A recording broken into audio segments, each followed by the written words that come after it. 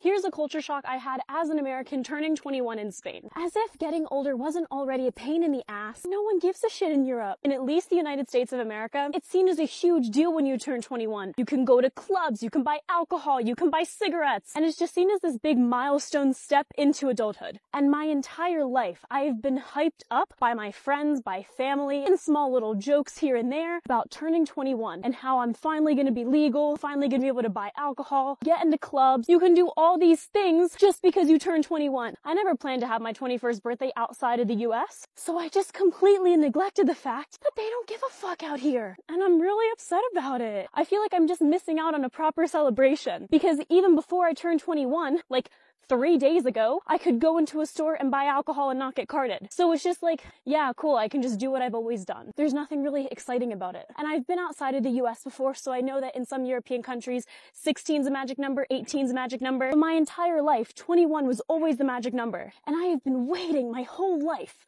for this magical moment. And it's just not happening. Because nobody likes getting older, obviously. But at least in the US, 21 was seen as like this magic number, and getting older was okay because it was the key to unlock a whole new world for you. So now that it is my birthday, which by the way, it's on the 6th of January, which really sucks because this is a family holiday, so all of my friends are busy. It's just like, great, it's another day. No one gives a shit. Obviously, I'm gonna be getting drunk tonight, but it's not gonna have the same impact. So if you're an American and you do follow the rules, keep this in mind if you're thinking of visiting Europe and celebrate your 21st birthday at home. And because I quite literally only have 21 as a reference point to go off of, if you are from Spain and you're watching this, what is the magical number for you? Is it actually 18, or is there another age that's stressed as more important?